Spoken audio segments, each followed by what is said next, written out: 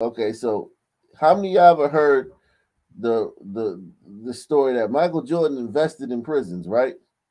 It was a different one, right? Not Yeah, it the was this actual. guy. Hmm. This guy is named Michael Jordan. This white guy right here is named Michael Jordan.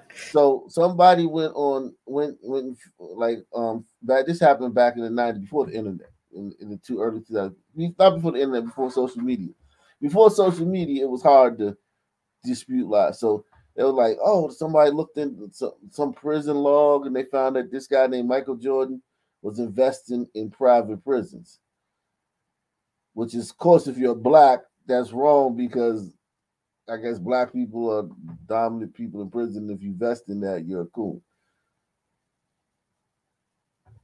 We're in 2023, and black people still think that it was actually this Michael Jordan just because some guy on the list of investors for a prison was named Michael Jordan. 20 years later, they're still saying that.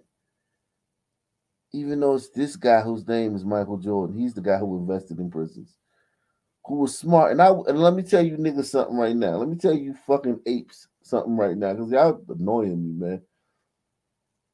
I would drop every dime I had into a prison right now because I know you niggas ain't gonna stop going, and I know y'all kids gonna go, and their kids gonna go, and it's gonna be a lucrative investment. And anybody else, if you want to get an investment, fuck gold, invest in prisons. These fucking niggas is never gonna stop going there. Ox Prison's gonna have 30,000 Sun Men and 545 square feet. Yeah, exactly. Exactly. It's just, we're becoming exhausting. I feel the same way about some people as fishermen feel about glider women. We're becoming exhausting, man. We're wearing people out, man.